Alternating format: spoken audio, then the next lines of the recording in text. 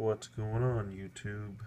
Update on my sick Betta, who has had some serious fin rot, and I moved him into this little bowl, popped the heater in there, and I dosed it with some Betta Fix.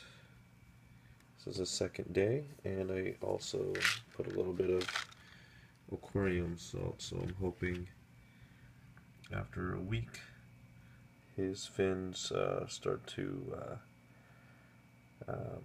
regrow, and I believe what you're looking for is the edges of the fins to start turning white, and apparently that's the sign of it trying to grow back.